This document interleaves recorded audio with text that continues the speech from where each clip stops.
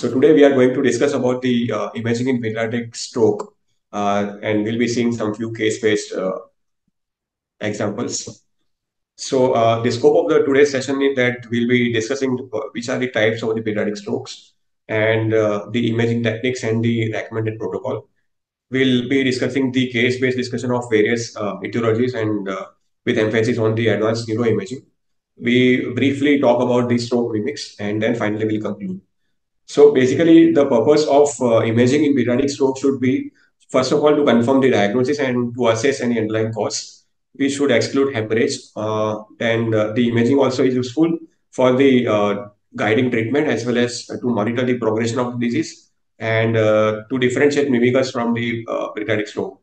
And in a pediatric population, since the child brain is immature, the myelin is not properly developed in less than 2 years, we should do MRI as the modality of choice instead of CT. That should be the take-home message from the today's session. Whenever it's possible, we should do MRI as the modality of choice because that is very useful, either confirm to refute the stroke possibility and to look for other causes as well, which is not sometimes possible with the only doing CT scan.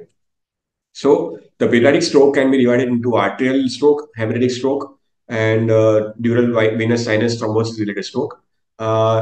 The interesting thing about pediatric stroke is that there can be many etiologies for one single stroke, and even sometimes a single episode can be due to various factors leading to stroke. So multiple reasons can be there in pediatric strokes. So so the AOCN Society, they are trying to formulate this kind of imaging techniques and the what should be the protocol. And me and Dr. Nihal Reddy, we both were doing some sort of homework and bring up with the guidelines that which sequence is to be done in a suspected stroke. So this is the flow chart that we are trying to propose. That if the clinically suspected stroke is there, and if the presentation is less than 6 hours, and if you have possibility that MRI is not available, then you should do low dose CT scan and with CT angiography, and optionally you can do CT venogram if you are suspecting venous sinus thrombosis. So that's when the MRI is not immediately available. If MRI is available and there is no contraindication, then we should go ahead with the limited MRI, which includes the diffusion weighted images, the SWI, that is the susceptibility weighted images, 3D TOF circle of Phillips brain, and optional we can do the 3D top of the neck depending on the condition. And there are certain optional sequence like axial T2, then coronal flare if it is more than 2 years, and perfusion weighted images based on the case scenario. Now, if the child is coming after more than 6 hours, so that we have lose that duration for the thrombolytic drugs. So in that scenario, we can do the dedicated whole brain sequences, which includes the diffusion weighted images, SWI, T2 weighted axial flare, coronal T2, then 3D TOF MRA, that is non-contrast, and or 3D phase contrast MR venogram to look for sinus thrombosis. And we should have one T1 weighted 3D format so that we can reconstruct the sequence in various different planes. Now, there are certain scenarios in which they will require some few additional sequences. For example, if you are suspecting posterior circulation stroke, or if you are looking for cervical trauma-related dissection, then we should also include T1 fat set neck post-contrast. So that will be very useful to detection of those kind of scenario. We should also includes the 3D TOF of the neck in case of cardiac disorders or arteriopathy, or if you are dealing with the posterior circulation stroke or dissection. We can use vessel wall imaging if we are suspecting arteriopathies or vasculitis. We should do post-gadolinium contrast when you are suspecting infection into stroke, or if you are suspecting some sort of vascular malformation when you are doing the scanning, you are looking those kind of imaging appearance. We should do MR spectroscopy in certain stroke mimickers like mitochondrial in velas. Then we can do MR spectroscopy. And CT also has got role in specific situations like mineralizing angiopathy that we'll be seeing in the case examples. We should also do CT or MR venogram. Both has got equal sensitivity and specificity as far as pediatric population is concerned. When you are suspecting some sort of deep venous territory infarct.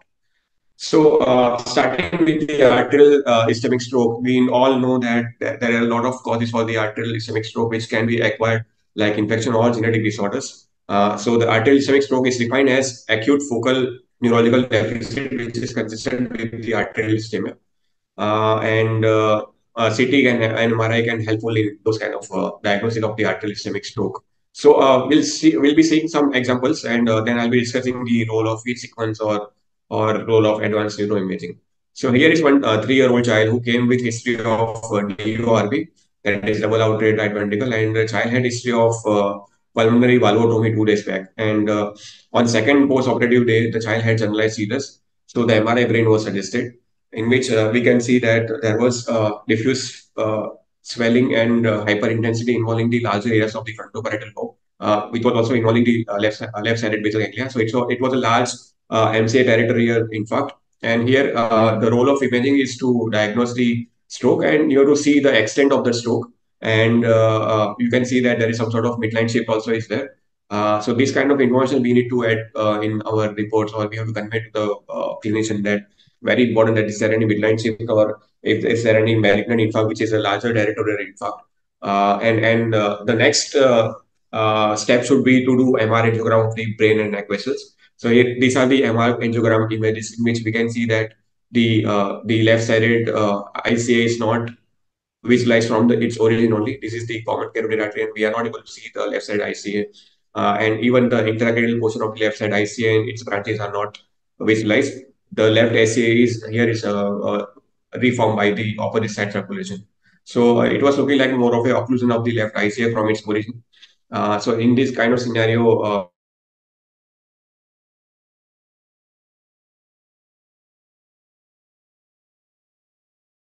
looking at the images and seeing the large areas of infarct and midline shift, it was decided that decompressive craniotomy was done.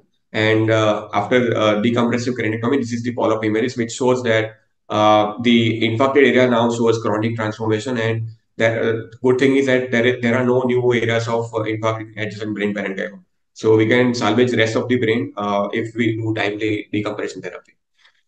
Moving on to the next case, here is a 6-year-old girl who was a third born of non-consanguineous marriage, and the patient had recurrent history of in past about neurological symptoms.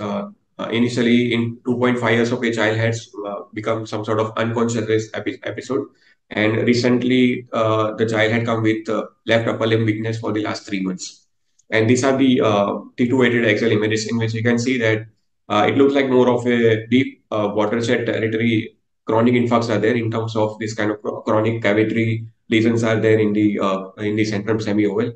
You can also see that areas of volume loss and some sort of T2 hyperintensity involving the different parts of the brain. For example, here are the bilateral occipital lobe. This is the right parietal area. So the child had recurrent episodes of strokes in past, and these are looking like more of a chronic changes now.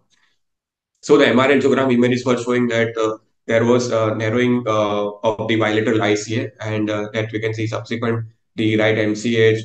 It's on the right MCA shows over caliber and lesser branches as compared to the left side. And that was the initial presentation. And then after follow up, we can see that the occlusion of the terminal ICA is more worsening. And you can see that now development of more and more collaterals, which we often label it as a puff of smoke appearance. Here we can see that the right MCA is not visualized. It is showing some sort of progressive narrowing. So this is looking like more of a progressive condition, which can be seen with vasculitis or more kind of syndrome. And these are the few images, axial and the sagittal images, in which we can see that this is the narrowing of the MCA and narrowing of the bilateral terminal ICA, which can be seen on sagittal images, just to show the normal MR angiogram how it looks like, and in our case how is the abnormality. And these are the some sort of source images. It's very important to look at the source images, because sometimes the MR angiogram findings, the reconstruction image may be mislead us. So always look at the source images, which were showing this additionally numerous collateral which has developed in the Sylvian feature and in the basal cisterns because of the chronic occlusion. So then we also did vessel wall imaging. Few words regarding vessel wall imaging. So in vessel wall imaging, we do fat set images, steam rated, or it can be flare, and we inject contrast and we try to look for the enhancement along the walls of the vessels. We are not interested what's happening into the lumen, but if you want to see the wall enhancement, then this is the sequence. Especially when you want to rule out or rule in infective or inflammatory vasculitis as compared to genetic conditions, then this is very useful. In this case scenario, the vessel wall imaging was not showing any abnormal enhancement along the vessel wall. A few example of Moya syndrome after the surgery, how it looks like. So here is the post EDAM case in which we can see that there is an anastomosis is done between the branch of the right side ECA, that is the superficial temporal artery, and the cortical bile arteries of the right side cerebral hemisphere. And this anastomosis appears to be patent, and you can see that the superficial branches are very well specified on MR angiogram images. So just to be careful about how to interpret the post-EDAM images, just to have idea, I just wanted to show this image. The other thing, in the case of Moyamoya disease or Moyamoya syndrome, we often do perfusion weighted images just to look at the improvement after the surgery has been done, and whether the surgery is beneficial or not. That we can do by checking at various parameters. Out of that, we should always look at the MTT and TTP in the case of Moyamoya disease. So generally, in a case of Moyamoya disease, you will have this kind of increased MTT and TTP that indicate that the time to peak and mean transit time is increasing those kind of scenario, because it's a chronic hypoperfuse brain area, which will show this kind of strong uptake, strong color, greenish or reddish color, which indicates that increased value of the MTT and TTP. And this value should decrease over time. That should be after the surgery that we should see on follow-up images. And when you are doing perfusion weighted images, the machine should be standard in the same machine, because different machine will have different values, and it varies depending on the in how much flow rates you are injecting contrast, and other variables. So always try to do the perfusion weighted images in the single center where you have done the previous imaging. Here is one example of a child with sickle cell disease. We all know that sickle cell disease has role of transcranial Doppler. And here are the images of the transcranial Doppler, in which we can see that the right MCA doesn't show any good arterial flow, but the left MCA was patent.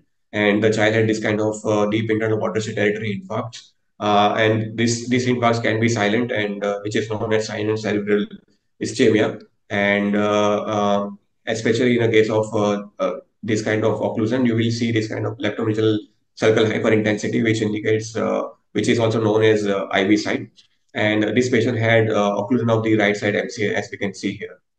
So sickle cell disease, basically, it usually affects the terminal ICA, proximal AC, and MCA. That is, these are the common area of the sickle cell vasculopathy.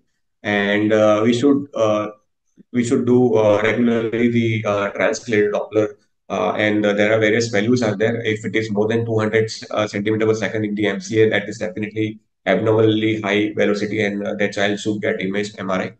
So it's a very good screening utility that we should perform. Then here is one of the condition that as a resident, as a PG, you should be aware about, that in a children, when a child comes with recent history of fever, or past history of some sort of viral infection like varicella, and the patient comes with sudden onset stroke-like symptoms, and when you do imaging, you will see, especially in this case scenario, there was an infarct in the right side caudate nucleus and the putamen. And on MR angiogram, we could see that there was narrowing of the right side MCA. So this was looking like some sort of transient cerebral arteriopathy. But to label any pathology as transient cerebral arteriopathy, you should do follow-up imaging. And the follow-up imaging was done after 6 months, and in which we can see that the vessel had become normal, and there were no new areas of infarct. So this was a classical case of post-varicella transient angiopathy, which we often see. And so you should now differentiate between the transient cerebral arteriopathy versus the chronic cerebral arteriopathy. So the transient cerebral arteriopathy usually will not show any progression after 6 months of follow-up. But however, if you are seeing any progression of the arteriopathy, progression of the narrowing in the MR angiogram, then it should label that condition as a chronic cerebral arteriopathy. So when you are initially imaging, that's a provisional diagnosis because you don't know what will happen after on the follow-up scan.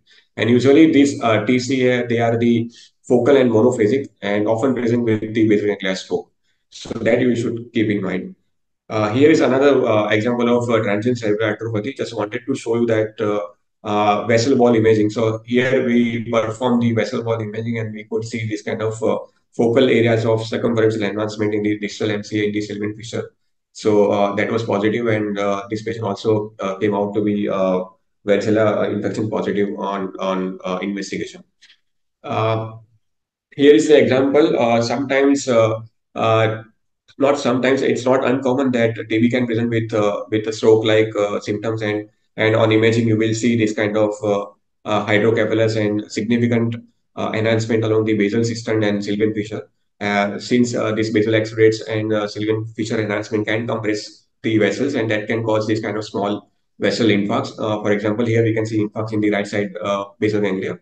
And the same patient, what you can see here, MRI angiogram finding, which is showing narrowing and irregularity of the bilateral lines MCA. And this is that was vessel wall imaging in which we can see that enhancement along the walls of the bilateral MCA. So that is positive. That indicates that the cause of etiology is either infection or inflammatory, and subsequently we can guide our clinician. Not all conditions are acquired. There are certain genetic conditions also which can come with stroke-like episodes, and few conditions are there in which if you are seeing some classic imaging finding, then you can raise the possibility of genetic arteriopathy leading to stroke. So here is one example in which we can see that the flare image is showing some sort of deep watershed territory ischemic jaundice. And the MR angiogram findings are classical. Here you can see that there is straightening of the intracranial vessels, and but in contrary to where you are not seeing the puff of smoke kind of collaterals, and you are seeing some sort of dilated ICA both sides. So when you see this kind of classical MR angiogram finding, then you can raise a suspicion of this entity. This entity also can have some sort of dysplastic looking brain. For example, here is dysplasia of the corpus callosum and the brainstem, and you will see the abnormal gyration pattern. And since the gene here is also involving the smooth muscle, now you can have this kind of dilatation of the aortic root. So this condition is known as ectative mutation, that you should be known that because the imaging findings are very classical and you can raise the possibility. Then there are certain conditions which can affect in utero also, and they can manifest in the postnatal imaging as a chronic infarcts and sometimes in a porencephalic cyst.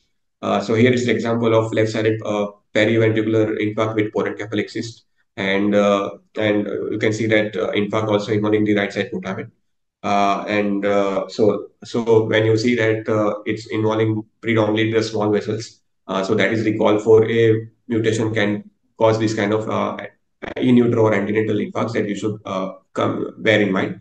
This patient sometimes can have hemorrhage also that you should be aware about. So when you are seeing this kind of larger porencephalic cyst hemorrhage without any underlying obvious cause or any antenatal risk factor, then you might be dealing with the call for a one mutation. Sometimes certain genetic disorder can mimic on imaging like a stroke-like condition in which the clinical history and the clinical examination is very useful. For example, here is one child, 1 year, 1 month old child who were resident of Kerala, and the on examination there were coarse hypopigmented curly hairs that you can see here.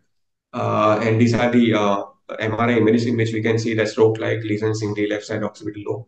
And you are seeing this kind of tortuosity of the vessels. So this kind of tortuosity of the vessels and stroke-like lesions and involvement of the basal ganglia and other part of the brain. That is with classical clinical examination can give a clue that this is looking like a Menkes disease, which is like disturbance of the copper metabolism. So this kind of imaging tortuosity vessels and with clinical examination makes a lot of difference in evaluation of the child with stroke-like lesions. So a few facts regarding the genetic causes of the vasculitis. So first of all, the term arteriopathy implies in situ arterial abnormality that is not attributable to the exogenous thrombus and not considered a normal variant. And you should be knowing that the same genetic mutation can have different imaging phenotypes, for example, NF1. And there are several genes which can cause Moyamoya syndrome, like, for example, NF1, JAG1, EL, and so and so. But certain genes have characteristic imaging finding, for example, ECTA2, what we saw, and Fabry's disease, which can have T1 hyperintensity of the corvina. And COL4A1 and A2 mutation, they can cause venous and arterial infarcts. So just keep in mind that there are genetic causes also are there which can cause stroke formation. Then here is another classical case of Bow-Hunter syndrome. So whenever the child comes with posterior circulation stroke, you should first of all always look at carefully about the CV junction, because it has been shown that many a time without any risk factor, but if the child is having some sort of CV junction abnormality, whether congenital or acquired, that can lead to stroke by compression of the vertebral artery, and that can be a presentation. For example, here we are seeing that left-sided Pons area showing acute stroke, and when MR angiogram was done, it was showing this narrowing of the basilar artery. And CT angiogram, when you are seeing head turning to the one side and the other side, you are seeing that narrowing in different part of the vertebral artery. And this is the classical finding in a case of Bow-Hunter syndrome, when turning to the one side will cause narrowing of the affected vessels, and that can lead to this kind of stroke that we have seen here. A special mention to the Dr. Astik Bifas and Dr. Prakash, who has provided this case. Then here is one other classical condition which often comes to us in clinics, that 14-month-old boy with history of fall with while playing. Child doesn't have any history of prior history of illness or sickness. The child was playing and had a fall, and then followed by there was weakness of the upper limbs, right side upper limbs. And what we saw here, that there was acute infarct involving the left-sided abdomen. And if you see carefully, there was a small chronic infarct also noted in the left side of the abdomen. The MR angiogram are classically normal in this kind of scenario. And in this, when you see, when you are seeing basal stroke, and the MR angiogram is negative and no other risk factor of vasculitis or infection, then even though your susceptibility weighted images are negative, they are not showing calcification. You should do limited CT scan to look for this entity which is called as mineralizing enteropathy. So we did the CT scan, and here we can see that linear calcification along the branches of the lenticulostriate territory in bilateral MCA. So that indicative of basal calcification. So this is the mineralizing enteropathy of childhood, in which we can see that sometimes these mechanical forces they causes rapid brain displacement, which is causing stretching of the vessels, and that leads to this mineralizing enteropathy of childhood, which is more common in 6 months to 24 months, because in infancy the angle between the MCA and the lenticulostriate arteries are acute, so that is prone for development of this condition. It's very important to diagnose this condition, because it's very good response with the aspirin, and the prognosis is very good with intensive therapy, and we can obviate the other extensive workup for the stroke in this kind of scenario. Here is one example of dissection in which the child had recurrent infarct in the left side of the cerebral hemisphere. And as we have noted before, that we should do vessel wall imaging, and we should do the T1 fat set post contrast images. It's very difficult to diagnose dissection on the MR angiogram or MRI images. But if you are lucky enough, if you do dedicated this kind of T1 fat set images, you can see focal circumferential enhancement and intimal flap within that area, which is like diagnostic of dissection. Then moving forward, now moving to the hemorrhagic stroke. So there are certain vascular lesions or clotting disorders or drugs can lead to hemorrhagic stroke. The good thing about hemorrhagic stroke that the causative factor can be found in 75% of the cases. And here is one of the example in which the child had come with stroke-like symptoms. And on imaging, we could see that the child had multiple cavernomas. You can see that the popcorn kind of lesions involving the right side perichronotic area, as well as right side of the pons, and the perichronotic area shows this kind of hypointense staining or blushing, which indicates that there is some sort of bleed in this location. So that's why the patient had some sort of recurrent sensory impairment which is involving the post-central gyrus. So it's very important on this kind of etiology can be easily diagnosed on MRI. And this was a multiple chyloma, which was giving like to stroke-like symptoms. Then, and moving on to the last variety, that is the dural venous sinus thrombosis. So, dural venous sinus thrombosis, they have different risk factor in different age group. For example, in neonatal age group, the birth trauma or hypoxia are the more common ones. Or maternal infection or dehydration can lead to venous sinus thrombosis. In child or adolescent age group, you should be looking for nephrotic syndrome or prothrombotic stage, and there are certain scenario which will affect which can lead to the dural venous sinus thrombosis in all ages. For example, chemotherapy or cancer like acute lymphoblastic leukemia, anemia, and so on. So here is one case scenario in which a 10-year-old girl who had come with sudden onset headache and hemiparesis on the left side of the body, and we could see that the child was having this kind of infarct which was involving the right deep watershed territory as well as left-sided perirhombic region.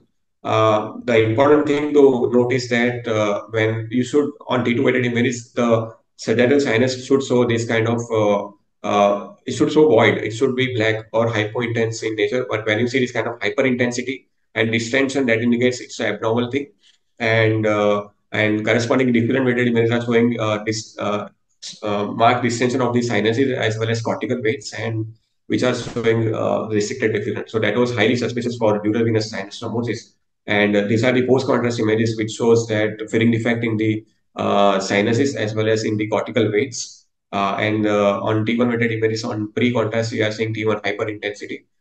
Since there is a blockage of the dural venous sinuses, the medullary veins were engorged, and that's why we are seeing much more SWI hypointensity as compared to normal image that we can compare and see that there's significant obstruction which is leading to dilated medullary veins. Here is the case scenario in which practically all the dural venous sinus were obliterated, and and especially the facial veins and the extracerebral veins have opened up and trying to drainage the brain circulation.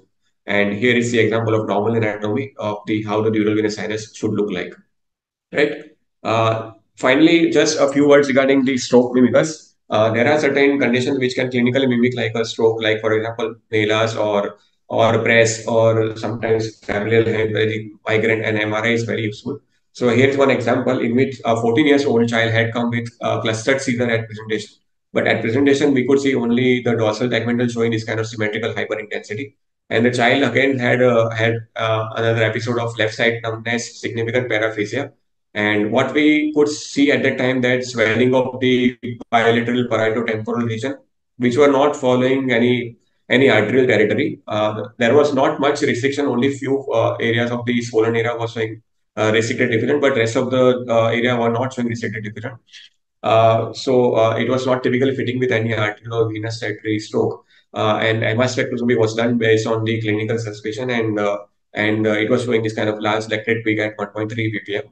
So that was confirmatory, or that was giving confidence in raising possibility of mitochondrial disease.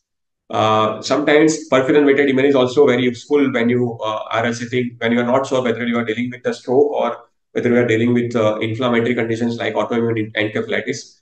So in an acute phase of autoimmune encephalitis, it should show increased perfusion, which is indicated by this kind of red and green color. Here was a case scenario in which there was a clinical dilemma about amongst the neurologists that whether we are dealing with the stroke or we are dealing with the fresh episode of anti-NMDR receptor positive autoimmune, in which the perfusion weighted image helped. So to conclude, pediatric stroke is an important cause of morbidity and mortality, and appropriate usage of imaging often helps in confirming the stroke and potential etiological cases in certain scenario. And MRI is definitely a valuable tool to differentiate stroke from the stroke mimicking conditions. By that, I would like to conclude the sessions, and thank you for the opportunity.